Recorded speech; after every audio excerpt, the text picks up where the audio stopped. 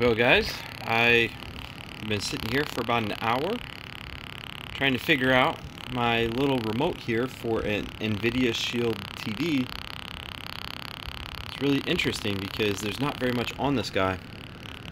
You see there's a little chip down there that also controls your antenna and your microphone.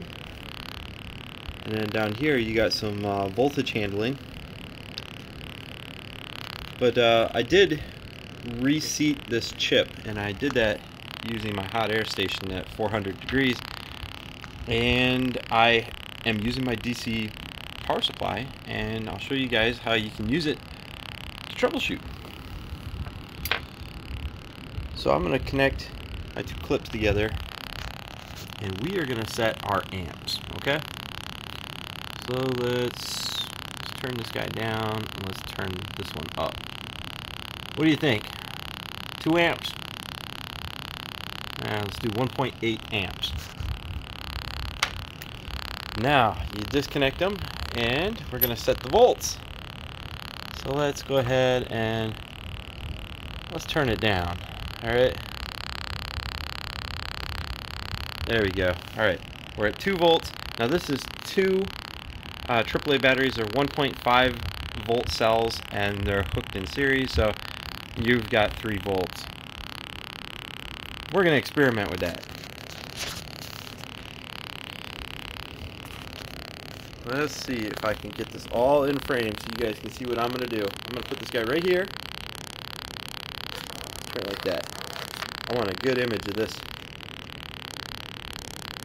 Alright, and we are going to turn up the volts. How many volts do you think we should go?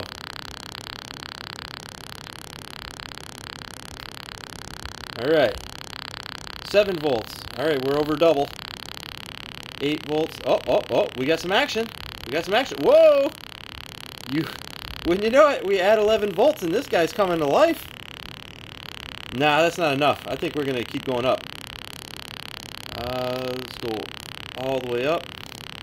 And just for giggles. Oh, whoa! Ah, shoot. Alright, so 34 volts at 3 amps is a little too much, and it stinks. Okay, well, I'm pretty sure I just found the problem. One of the chips just let the smoke out. Let's go ahead and disconnect this guy. And let's see where it got warm. Alright. Well, where did it let the smoke out? Oh, ooh, that's a good one. Okay. Okay, note to self. The part that I said was voltage handling or power regulation. Oh, come on. Alright. Anyway. Right here, we have a guilty party.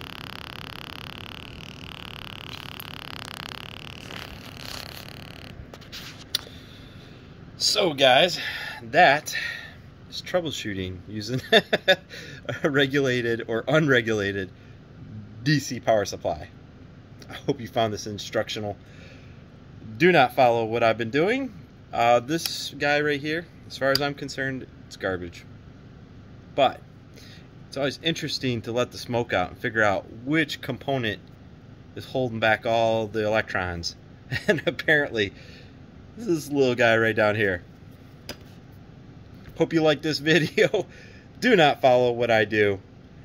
And Shield TV, although it was good, the remote just quit working one day. Unheard of. Thanks for watching, guys.